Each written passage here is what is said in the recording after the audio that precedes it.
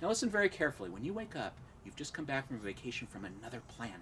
You're going to tell us all about the planet, every detail about the planet, everything you can think of, and you just can't stop talking because you keep wanting to talk about it. Now, wide awake. Where'd you go?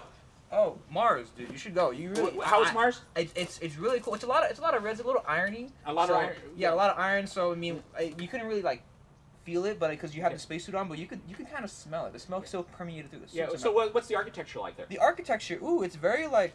I want to say it's kind of like it's gothic. It's gothic, but Gothic? also Gothic in Mars. Yeah, no, it's like. I wonder why they chose that one. Yeah, I don't know. I guess it's just kind of the aesthetic, but I mean, it just kind of fits with the rocks. And yeah, things it fits like with the rocks. Fits with the color. I feel like it fits more like what's it? What would you call that? What would you call that? I don't know what to call it. But that's okay. But how's the food? The food? Oh, it's pretty good. I mean, is it like canned food or what? No, well, they have like these little also like things where it's like I don't know how to describe it, but like it's kind of like a greenhouse, but like where like they have like earth soil, but like it's not gonna be like in the soil over on Mars. Does it taste like what we have? No, yeah, pretty much, yeah. It's pretty much equivalent. It's pretty much the same thing. It's like the stuff that you'd grow in like a what is it, like a greenhouse, I guess. Like a greenhouse? You know? Okay. Yeah, so they have like a lot of those in like everywhere, really. It's kind of So they're just all over the place. Yeah, no, it's cool. And then is there atmosphere there? Atmosphere? I think they're starting to build an atmosphere. Okay, are they doing a good job with it? I personally I think so. So you were able to breathe it just fine.